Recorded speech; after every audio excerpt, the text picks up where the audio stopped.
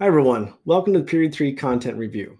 This review is going to cover all the key details from Period 3, starting with the causes of the revolution and all the way through John Adams' turbulent presidency. If you feel you need a little extra help with certain parts, feel free to check out the timestamps below for specific sections. All right, here we go. Our first skill is going to be causation, and our first topic is the Declaration of Independence. So what were the causes of the Declaration of Independence?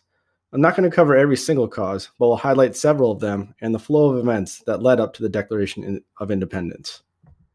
To start off, the cause of the Declaration of Independence, we need to go back to the previous war and the beginning of Period 3, the French and Indian War. This war was fought between the French and their Indian allies versus the British and their Indian allies. This was a global conflict, but for U.S. history, we are most concerned with the struggle for the control of the Ohio River Valley, which lies west of the Appalachian Mountains. The British won the war, but it was very costly, and they're going to need some extra revenue. Now let's take a look at how things will change for colonists. Before the war, the American colonists enjoyed a degree of autonomy under a system of salutary neglect, in which the British allowed the colonists to run many of its own affairs in the colonies, including self-government, albeit with British oversight. The British were also lax in its enforcement of mercantilist laws like the Navigation Acts. In a mercantilist system, the colonies are supposed to be a resource and tax base for the mother country. However, the American colonists skirted a lot of these laws through smuggling. After the war, all of this changed as the British became far more hands-on in the governing of their colonies. Let's take a look at the restrictions of colonist movement as a cause for the Declaration of Independence. One of the first acts to draw the ire of colonists was the Proclamation Act of 1763, which forbid colonists from moving across the Appalachian Mountains. This impacted settlers looking to farm the rich soil of the Ohio River Valley and fur traders looking to trap animals in the region. Later on, the Quebec Act passed, which was a part of a series of acts the colonists dubbed the Intolerable Acts. There were now a number of former Frenchmen in the British North American colonies after the British had defeated the French in the earlier war we discussed. The French were mostly Catholic, so the British extended the colony of Quebec, which was a Catholic colony. This angered the largely Protestant British colonists. Again, I'm only going to just hit upon some of the taxes and laws that were passed in addition to some of the colonial responses. This is by no means comprehensive. In 1762, the writs of assistance were passed, which gave government officials the ability to search without warrants with the goal of trying to end smuggling. Along with the previously mentioned proclamation line in 1763, the British set about to more strictly enforce the Navigation Acts and the mercantilist system by restricting the colonial trade with only Great Britain. In 1765, the first Quartering Act was passed, and there will be another one with the Intolerable Acts later on. The Quartering Acts meant that the colonists may have to room and board British soldiers on their own dime. In 1765, the Stamp Act was passed, which meant taxes on official papers, legal documents, and newspapers. Colonists would protest this Stamp Act with the Stamp Act Congress, and they were successful, and it was repealed. However, it was replaced with the Townshend Acts, which the colonists then boycotted.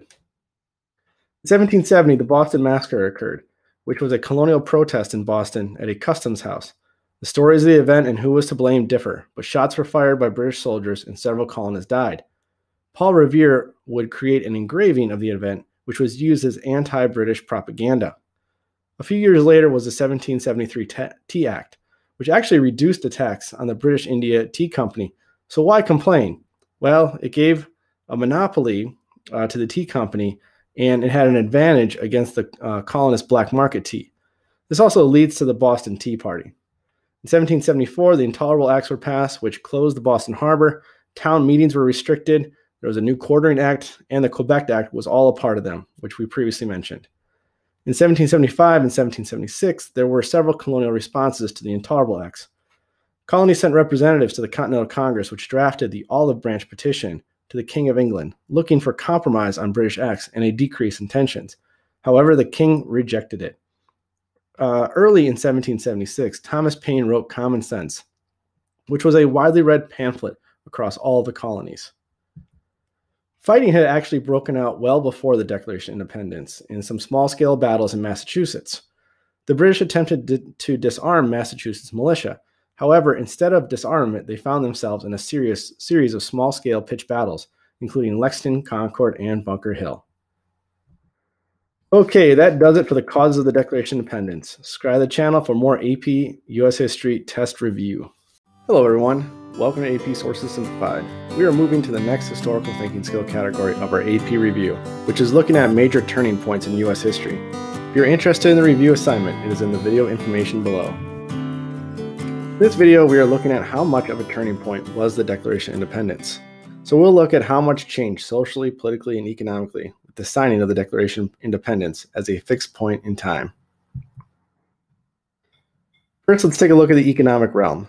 Before the Declaration of Independence, the American colonies were under the British mercantilist system. The preceding years had seen the British really clamp down on smuggling and restricting trade with only Great Britain. There had been a series of taxes the British government had tried out, from the Stamp Act to Sugar and Tea Acts. The people most affected by these restrictions and taxes were large plantation owners, as they could not seek the highest bidders for their cash crops, and merchants, especially in northeastern cities like Boston and New York. Most Americans were small-scale subsistence farmers, and these systems and taxes did not play a huge role in their lives. The immediate effect of the Declaration of Independence was a breakaway from the British mercantilist system. Now the trade restrictions are gone, and the taxes were gone. Looking further on, after the Declaration of Independence, the picture is a bit more muddled. Initially, there was economic turmoil, as the American currency was worthless. The U.S. owed a lot of money to foreign countries, and the government under the Articles had a hard time raising revenue through taxes. So the country's credit rating was terrible. For merchants, times were also difficult. While now they did not have to worry about the mercantilist system, they still had a hard time transporting and trading goods with European countries. Specifically, France and Great Britain had very little respect for American merchants and would regularly seize ships and impress sailors into their navies. This did not totally gum up trade, though, as the South now had a strong European market bidding for their cash crops. Once the Constitution was passed and Washington became the first president, a stronger central government meant more national coordination with the economy. Hamilton's economic program was enacted, which brought about controversial tariffs, a national bank, and imposed an excise tax on whiskey.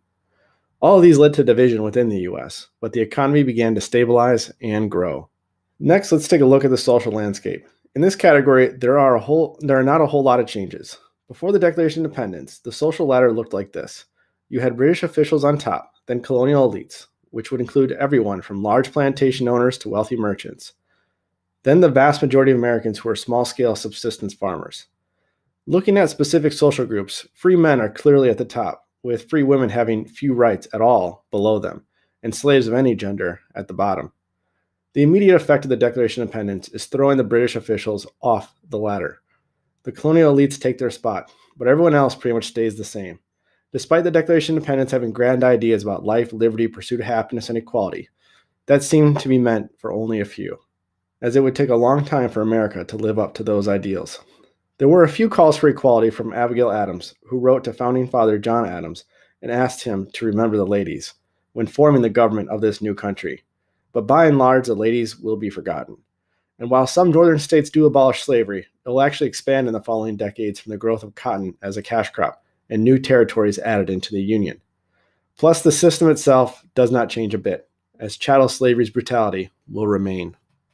The political sphere is where we see the most change. Before the Declaration of Independence, the British government had severely constrained political freedoms, the best example being the Intolerable Acts. Decades prior, colonial legislatures had considerable autonomy under salutary neglect, but right before the Declaration, they had been limited to what they could do. Town meetings in New England were restricted, and colonists could be searched and belongings seized with no warrant. Finally, colonists saw less protections in trials as the British government's grip tightened. The immediate effect of the Declaration of Independence cannot be politically understated. It overhauled the political system. Now Americans had to set up their own government, and partially because of their previous experience under, in their view, British tyranny, colonial leaders set up a very weak central government called the Articles of Confederation. It was clear the state governments had most of the sovereignty, but this would also doom the Articles of Confederation to failure. A myriad of problems arose during the time of the Articles of Confederation, and it was decided that they needed to be thrown out in favor of a stronger, centralized government. The Constitution replaced the Articles in 1789, in which the central government gained power and sovereignty while the states lost it. 2 years later, the Bill of Rights were added to the Constitution, which enhanced individuals' freedoms and rights. On paper, anyways. Under the second president, John Adams, it was shown how these freedoms could be curtailed as his administration passed the Alien Sedition Acts. But now it was the American federal government curtailing freedom, not the British. Okay, that does it for analyzing how much of a turning point the Declaration of Independence was. Like the video, subscribe to the channel for more AP review and primary source explanations. Hello everyone. Today we're going to cover a couple of topics that are all linked together. We're going to start with America's first attempt at a national government, the Articles of Confederation. That government will encounter a lot of problems, so a convention is held to draft a new government under a constitution. Many important topics are debated at the convention, which will be covered in this video. And finally, the Constitution is sent out to states for ratification. While that process is going on, two camps emerge, one in support of the Constitution and one against. They will write numerous essays in newspapers detailing their arguments for and against the Constitution. Okay, let's go. The United States is a brand new country and affirms that with the Treaty of Paris in 1783, officially ending the Revolutionary War. While the war was won, the Founding Fathers still had to tackle some big questions for their prize of establishing a new country, which are, will the former colonies consolidate themselves into a large country, or are the former colonies free to govern themselves as independent countries? Along the same lines, if the former colonies are one large country, will they be tightly organized like the British government or loosely organized, more like the Iroquois Confederacy? What will it look like? Also, an immediate pressing issue are the big war debts that the Continental Congress incurred fighting the British. They owed powerful lenders, and the money they attempted to print and circulate was nearly worthless. If the United States did not get its act together, there is a chance it would not exist for long. So the Articles of Confederation were created by the Continental Congress in 1777, under some duress, as the Revolutionary War had not been going well up to that point. The final approval by the states occurred in 1781. Government under the Articles was set up with a Congress that was a dominant force. There were no executive or judicial branches. It was also hobbled by rules, including all bills required 2/3 vote for passage, which is very difficult to get. Also, any amendments to the Articles, so to make a change to the rules or structure of the government, required a unanimous vote. Again, nearly impossible. Then, each state had one vote, which definitely annoyed the larger and more populous states. Economically, the government created quite a mess, as there were no powers to regulate commerce, so states could put different tariffs on foreign products, and even tariffs on products traded between the states. Finally, it had no power to tax. The government could only request states pay taxes to the national government.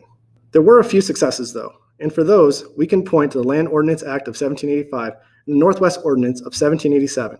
Both of these helped to organize the Northwest Territories, the area seen here on the map. Another really key aspect was that slavery would be forbidden in the Northwest. While never a light topic in pre-Civil War America, we are in a time period that such a clause could pass. It also helped to have the support of a Virginian, Thomas Jefferson. There is no chance this would pass in the early to mid-1800s in the run-up to the Civil War. Now, let's run through the problems with the Articles, of which there were many. First, the U.S. could not command respect from other countries. Great Britain continued to treat the U.S. somewhat like a colony. They did not send an ambassador and still manned forts in the Northwest Territories. Spain had seized lands granted to the U.S. and harassed trade on the Mississippi River. And France demanded repayment of loans made during the Revolution. They took actions against the U.S. to force repayment. Under the Articles, there really was not much the United States could do, as it would be very difficult to raise a national army and navy without the ability to tax. Domestically, there were a myriad of problems that the Articles failed to fix. Some states were not contributing revenue to the national government, and this led to debt problems with foreign countries, and an inability to do much of any type of improvements or ability to pay wages to war veterans. The national economy was in shambles, which was being made worse with no unifying economic policy, and states having the power to do what they please with their own economic policies, including levying duties on each other's products and quarreling over boundaries. Then a significant rebellion broke out in western Massachusetts. It was led by Daniel Shays, who, along with fellow frustrated farmers, had lost their farms due to mortgage foreclosures and tax delinquencies. The problem with this rebellion was twofold. One, many of the farmers were former Revolutionary War veterans that got paid in worthless continental dollars. And two, the national government had a very hard time putting down the rebellion, as the national government had a hard time keeping an army supplied, paid, and together. This led prominent leaders to worry about the inability of the national government to hold the country together. The calls for reform led to the Annapolis Convention, which was supposed to be focused on a couple of issues. But quickly, leading figures requested a new convention to meet in Philadelphia and figure out how to reform the Articles of Confederation altogether. Now we are at the Constitutional Convention in Philadelphia in 1787. It was led by the great George Washington and a masterful document crafted by the research and ideas of James Madison. There was an early decision to write a new government rather than tinker with the Articles of Confederation. There were definitely concerns about this. However, Washington provided a steady hand of leadership. There are different interpretations about the intent of the Founding Fathers at the convention. Famous historian Charles Beard says that it was more about protecting property and rights for the wealthy and making America safe from democracy. Then there is the idealistic interpretation that the attendees were looking to make a better country or more perfect union, as stated in the preamble. Finally, there is the pragmatic interpretation that the leaders were dealing with so many questions of where sovereignty resides, the states or national government. And there was a need to place common interests over regional or personal concerns in order to create a stable government and country. Now let's take a look at the many important compromises. First and foremost was the debate over the makeup of the legislature. There were two major ideas or plans for this. The first was the Virginia Plan, or Large States Plan, proposed by Edmund Randolph. It consisted of a two-house legislature with representation based on population for both, and the president and courts would be chosen by the legislature. This would obviously shift a considerable amount of power to the large states. Next was the New Jersey Plan, also sometimes called the Small States Plan. Its government was a bit more similar to the Articles of Confederation government, with one legislature and each state having one vote. The difference was there would be a creation of an executive branch chosen by the legislature, and also the inclusion of a judicial branch. It increased the powers of Congress from what was in the Articles, but it is easy to see why smaller states would be more supportive of this plan. So the founders reached a great compromise that was a bit more based on the Virginia Plan than the New Jersey Plan, but it does throw the small states a bone. So Congress would be made up of two houses. The lower house is based upon population, something the larger states wanted. And the upper house would be the bone thrown to the smaller states, as states would have two members from each state in the Senate. So representation not based upon population. Okay, there are a few other important compromises. First is the 3/5 compromise, which says that slaves were to be counted at 60% for representation and taxation, and there would be no congressional interference with slavery for 20 years. So states with few slaves or had banned slavery did not want slaves to be counted, as that would put them at a disadvantage for representation in the House. Slave states wanted them counted, but not taxed, for obvious reasons. The final compromise I am covering here is the Commerce Compromise, which stated that there would be no tax on exports. Which, why would you, as that only hurts your own economy? And there would only need a simple majority in the legislature for commerce bills, making it much easier for commerce bills to pass. Again, there were competing interests along regional lines, as the southern cash crop-dominated states wanted it to be more difficult to levy tariffs because European countries may retaliate with their own tariffs on those cash crops. And northern states wanted to make it easier to tax imports in order to protect their small but growing manufacturing economy. Now let's take a look at the ratification process. The Constitution did not go immediately into effect after it was written. The states needed to approve it. An interesting piece of information is, unlike the Declaration of Independence, which the Continental Congress required all colonies to approve of, the Constitution requirement was set to 9 of the 13 states. Also, because of the opposition from state legislatures, conventions elected by the people were given authority to approve or reject the Constitution. Two sides sprung up in support and against the Constitution. Now, these are not political parties. However, their arguments will influence future political leaders and parties. Let's briefly take a look at their positions and the points from a couple of their famous essays. On the left side, we have some of the major issues both sides discuss in their essays. First is how strong should the federal or national government be? The Federalists, led by Alexander Hamilton and James Madison, argue in favor of the Constitution, as it has more power instilled in it than the Articles did. The Anti-Federalists, who worry about tyranny and state governments losing power, argue the national government of the Constitution will be too strong. This is connected to the next issue, which is the power of the states. The Federalists are in favor of limiting state power, but throw the states a bone with the inclusion of the Senate, while the Anti-Federalists strongly support the power of states and are afraid of the power that will be lost in the Constitution. Next is the Bill of Rights, which Federalists are not necessarily against it, and this may depend on which Federalists you talk to, but in general, they feel it may not be necessary. However, the Anti-Federalists say a Bill of Rights is essential, and they will win this part of the debate, as the Bill of Rights is added 2 years after the ratification of the Constitution. Okay, last three highlighted issues. The Federalists totally opposed the Articles of Confederation because of how inept that government was, while the Anti-Federalists support amending the Articles. This can be kind of seen in the New Jersey or Small States Plan. In the size of a nation discussion, Federalists would like to see a large, more tightly linked together republic, and that would be best for protection and security, while the Anti-Federalists favored a more, as Jefferson would call it, yeoman farmer republic. in which state and local governments were more important to the individual citizen than the national government. Finally, in general, who supported the sides? Federalists had the support of large farmers, merchants, and artisans, while Anti-Federalists had the support of small farmers in the countryside. Of course, there are always exceptions to this. Lastly, let's take a look at the famous Federalist and Anti-Federalist arguments and papers. These essays were published in newspapers across the country while the ratification process was going on. First, we have Federalist number 10, which argues that the Constitution establishes a government that can control the factions that will inevitably develop because of the nature of men. The Constitution will protect against the tyranny of the majority. Next is Federalist 51, which has the famous quote, "If men were angels, no government would be necessary." It argues that checks on power in the various branches of government will balance out political factions. It is a similar argument to number 10, in that representative government is preferable to direct democracy, while it will still be responsive to the people. The Anti-Federalists argue in their essays that states are more responsive to their citizens than a national government, and the Constitution will not be able to manage a large country. The Anti-Federalists also worry about tyranny and complain there is no Declaration of Rights in the Constitution. And a branch, especially the executive, may become too powerful. So we know in the end the Constitution will be ratified. However, the arguments of both Federalists and Anti-Federalists will live on. Okay, that does it for this overview of the Articles of Confederation, Constitutional Convention, and the Federalist-Anti-Federalist debates. Subscribe to the channel for more AP US History Review.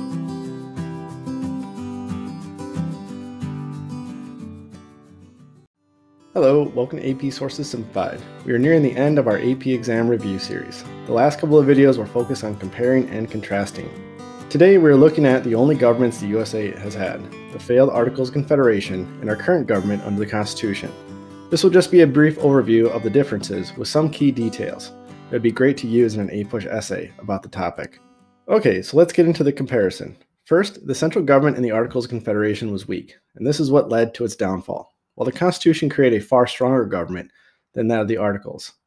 Under the Articles, states had significant power, nearly as much as an independent country would, while the central government could barely do anything. Under the Constitution, there was a clear delegation of powers to both the federal government and state governments. While state governments have specific areas of control, like education, the federal government had sovereignty over the states. A brief comparison of the structure of both governments. The Articles really only had one branch, under which was a legislature, in which every state had a vote. It was difficult to get anything done because passing any bills required 2/3 of the states or more to agree, and pretty much impossible to make changes to the government, as that required a unanimous consent from all states. The government under the Constitution is much larger and more intricate. There are 3 branches: legislative, executive, and judicial. The legislative branch is bicameral, meaning 2 houses. The first is the House of Representatives, which is based on population. States with larger populations have more seats. And the other is the Senate, in which every state is proportioned 2 senators. There are checks and balances to the power of the 3 branches, and I could go on for far longer. However, I'm going to keep this brief. Next, a major problem under the Articles of Confederation were taxation and monetary issues. The government could only request states pay taxes and had no other way to collect revenue. This sent the United States credit and monetary system into a tailspin, as the U.S. owed debts to foreign countries from the Revolutionary War, in which it could not pay them off. Under the Constitution, the government has much more ability to tax and also regulate trade. This is seen in the whiskey tax, which was implemented shortly after the Constitution took hold, and tariffs that were instituted under Hamilton's financial program in the 1790s. Also, the Constitution was more elastic because of the necessary and proper clause, allowing for the government to do things that were not specifically stated in it, like have a national bank. Although this would be very controversial, and I cover that topic with more depth in other videos. A few more comparisons to cover. First, as mentioned before, the government under the Articles had a hard time accomplishing anything, even the ability to put down small local rebellions, seen in the Shays Rebellion. There was no chance of other great powers ever taking the U.S. seriously. This changed under the Constitution. The government was able to legitimize its power when farmers in western Pennsylvania openly defied the whiskey tax and started a rebellion. Washington and his Secretary of the Treasury, Alexander Hamilton, who had a real interest in seeing the Constitution triumph, successfully put down the rebellion. Next, the Articles of Confederation had no Bill of Rights. It would not have been able to enforce them anyways. But the topic came up with the Constitution. Those who opposed the Constitution, the Anti-Federalists, demanded it be added as a protection against tyranny. Speaking of the Anti-Federalists, they had some well-known people in their camp that opposed the Constitution: Thomas Jefferson and Patrick Henry, to name a couple of them. But the other side also boasted well-known figures, like James Madison, who wrote most of it, and Alexander Hamilton. It also had the tacit support of George Washington. So what was the deal with the Anti-Federalists? Well, they were worried that the Constitution, with its strong central government, would lead to tyranny, and it goes against the reasons for the Revolution. On the other side, the Federalists worried the country would be unmanageable under the Articles of Confederation, and thus the Constitution was necessary. Okay, that does it for comparing the Articles of Confederation and the Constitution. Like the video and subscribe to the channel for more AP test review and primary source analysis. Hello, welcome to AP Sources Simplified. This is going to be a quick review today on the first two political parties in our nation's history, the Hamiltonian Federalists and the Jeffersonian Republicans. These parties formed during the presidency of George Washington, were actively worried about the splintering of the country into factions. However, as you will see, these two groups had some major differences in ideology and direction the country should take. Okay, let's jump into it. To start, let's examine their views on the role of government in general. The Hamiltonian Federalists believed in the necessity of a strong central government, more akin to the British, while the Jeffersonian Republicans, always concerned about tyranny, emphasized states' rights and a limited central government. Diving down a little deeper into their thoughts on government, the Hamiltonians felt the Constitution should be interpreted loosely and felt the elastic clause allowed the government to do things outside of what is written in the Constitution. On the other hand, the Jeffersonian Republicans believed in the strict interpretation of the Constitution, so government should only be able to do what is allowed for in the words of the Constitution. For example, they opposed the creation of a national bank because the Constitution makes no mention of a national bank. Next is their difference on the direction the economy should take. Hamiltonians felt that the U.S. should go the route of the British and emphasize commerce and manufacturing, while the Jeffersonians preferred an agricultural-based economy. Jefferson called it a yeoman-farmer republic. In foreign policy, they could not be more different as well, and tensions will be really high between the two camps on this topic. The Hamiltons favored the British as a source of stability and because of a common heritage, despite the ill will over the recent Revolutionary War, while the Jeffersonians favored the French, signaling both France's support of the American Revolution, and they felt the French Revolution was an extension of the American Revolution. The Republicans were outraged when the U.S. got into an undeclared quasi-war with France during the Adams administration. Lastly, the Hamiltonians emphasized the government playing a strong role in creating order and stability, while the Jeffersonians were always wary of a strong government, and they stressed protection of civil liberties and trust in the people. Okay, I told you that'd be a quick one. Like the video and subscribe to the channel for more AP test review and primary source analysis. Hello, welcome to AP Sources Simplified. We are continuing on with our exam review and are into the next section, contextualization. If you're interested in the review assignment, it is in the video information below. In this video, we are going to put John Adams' turbulent presidency into context by taking a look at the situation John Adams was stepping into and some of the controversies of his presidency. After the ratification of the Constitution, George Washington won the first election for the presidency, and was never in doubt he would become the first president. Washington, at the beginning of his presidency, was universally admired in the young republic. However, several difficult issues sprung up during his tenure that would have great influence on the difficulties in the John Adams presidency. One of the major issues was disagreements about what direction the country should take. On one side was Jefferson, who envisioned a yeoman-farmer republic with a decentralized federal government. He also wanted the U.S. to ally with France in their revolution, believing it was an extension of the American Revolution. Plus, France was such a great ally to the U.S. during our own revolution. On the other side was Alexander Hamilton, who envisioned a merchant and industrialized economy, with a strong centralized government. He wanted to more closely ally with Great Britain. While these two were competing for influence with Washington, John Adams was sidelined in the vice presidency role. These two competing ideologies ended up being the foundation of the first two national political parties, the Hamiltonian Federalists and the Jeffersonian Republicans. Meanwhile, there were continuing issues with Great Britain, including the British not vacating forts in the Northwest Territories and harassing American merchants in a variety of ways. Washington sent John Jay to negotiate with the British, resulting in a treaty. Many back in the U.S. thought that the deal was a bad one for America. However, Washington was eager to avoid conflict. There were also problems with the French. As their revolution became more fanatical, they began to attempt to export it to other countries, including the U.S. The French sent over a diplomat named Citizen Genet, who caused trouble for Washington as he stirred up radical elements of the American populace. Washington was able to maintain American neutrality despite great pressure from various factions to more closely align the U.S. with either Great Britain or France. Washington also worried tremendously about the growing political parties and partisanism. These were central themes in his farewell address as he left office. However, both the international issues and partisanism were not solved under Washington, and they would fall to the next president, John Adams, who will have an extremely difficult time dealing with those issues. So the largest issue that Adams dealt with was the international problems, namely France. It also exacerbated the political divisions within his own Federalist camp and with the opposition Jeffersonian Republicans. As mentioned before, the French Revolution had become more extreme, and France was acting more aggressive. They had started seizing American merchant ships, impressing sailors, and taking cargo. America sent diplomats to try to smooth the situation over. However, they were not afforded a normal diplomatic response, and instead were met by French bureaucratic middlemen who demanded a bribe, and the U.S. provide financial assistance to the French government. This was made public back in the U.S., and there was outrage amongst anti-French politicians, mostly in the Federalist camp. An undeclared naval war ensued with the French, now called the Quasi-War.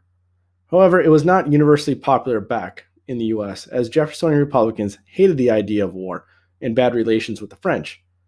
Former President Washington urged Adams to appoint Hamilton as Major General, who began to make preparations for a large-scale war against the French. However, despite being in the same political camp, Adams and Hamilton did not get along at all. Hamilton thought little of Adams, and Adams thought Hamilton was too much of a political schemer and too eager for war with a powerful European nation. Within Adams' own camp were individuals more loyal to Hamilton than he, including the treasurer. They went behind Adams' back to support Hamilton's preparation for war. Eventually, Adams was able to reach a peace agreement with France, and shortly thereafter, he fired Hamilton's supporters.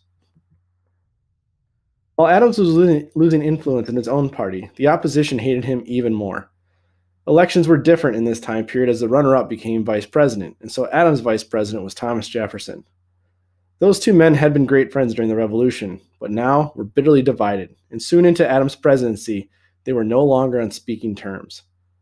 The pressure of his political enemies drove Adams and the Federalist Congress to pass the very controversial Alien and Sedition Acts. First, the Alien Act made it more difficult for immigrants to gain citizenship. The reason for it was that radical French immigrants would attempt to subvert the government with radical candidates for office. The act hurt the Jeffersonian Republicans as immigrants were a major base of support. The Sedition Act prohibited vocal and printed opposition to the government. This act took away First Amendment rights and was exactly what Jefferson had warned against ever since the Articles of Confederation were thrown out in favor of a strong centralized government in the Constitution. Some states even openly defied the federal law. Virginia and Kentucky passed resolutions declaring the law invalid as it went against constitutional rights. By the end of his presidency, John Adams was deeply unpopular and would go on to lose to Thomas Jefferson in the pivotal election of 1800. Okay, that does it for John Adams' turbulent presidency. If you liked the video, please click that like button, subscribe to the channel for more AP exam review and primary source analysis.